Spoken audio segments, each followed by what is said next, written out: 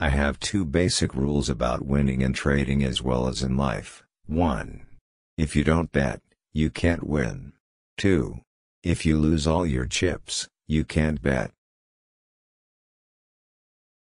Frankly, I don't see markets. I see risks, rewards, and money. It is incredible how rich you can get by not being perfect. Throughout my trading career, I have continually witnessed examples of other people that I have known being ruined by a failure to respect risk. If you don't take a hard look at risk, it will take you. We approach markets backwards. The first thing we ask is not what can we make, but how much can we lose. We play a defensive game.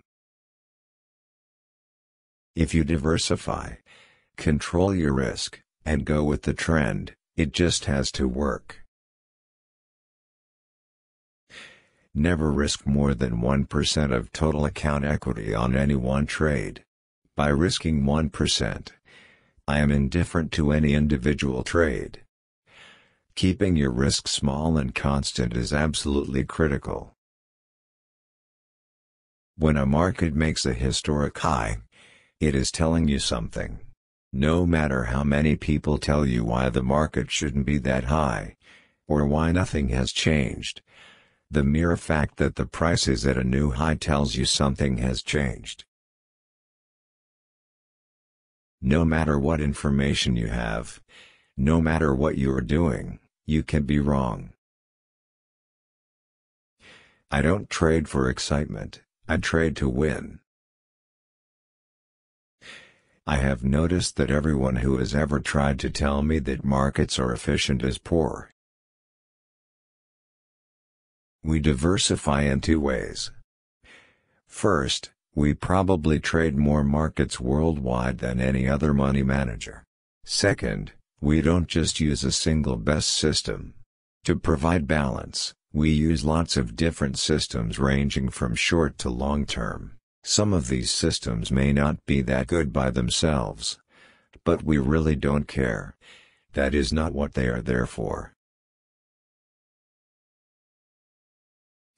There are just 4 kinds of bets. There are good bets, bad bets, bets that you win, and bets that you lose. Winning a bad bet can be the most dangerous outcome of all, because a success of that kind can encourage you to take more bad bets in the future, when the odds will be running against you. You can also lose a good bet no matter how sound the underlying proposition, but if you keep placing good bets, over time, the law of averages will be working for you.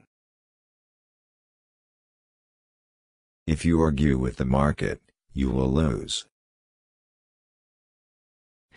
Respect for risk is not just a matter of trading. It applies to any type of business decision. Wall Street is a great place because never have so many been paid so much for adding so little. When a market makes a historic high, it is telling you something.